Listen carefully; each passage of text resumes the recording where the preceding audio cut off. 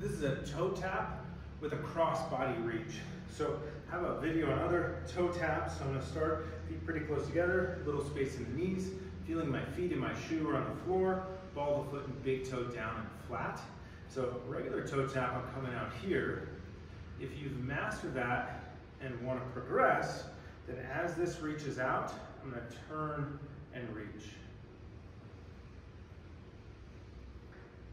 And so I want to be nuanced with this reach and this turn is that I'm turning from my belt buckle or my zipper, belly button, and sternum. That's all turning together.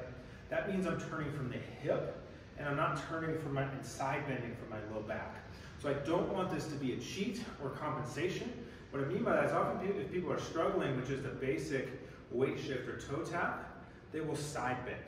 Because if I side bend, that can help me stay balanced as my leg goes out to the side without using my hip muscles.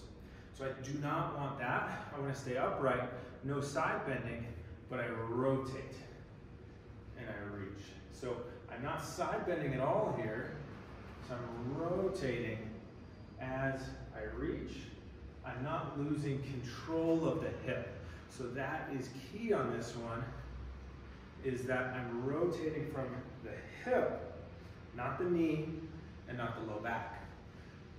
Because often we lose rotational capacity in the hip, and we compensate for that by rotating from the knees or the low back, and often that can lead to some pain or injury, or just a lack of performance. If that feels okay, then we're gonna add a band. So I'm gonna reach and reach.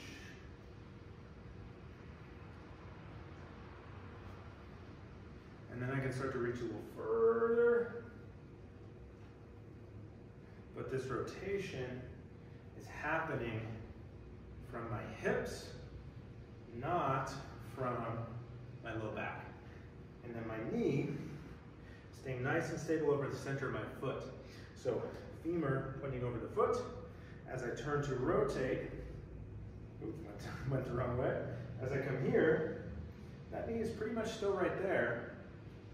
It's not wobbling inward, and that's what's really going to cripple some work in the glutes and probably the adaptations that we're looking for. And as a bonus, you can take this to the next wedding you go to because it looks like a sweet dance.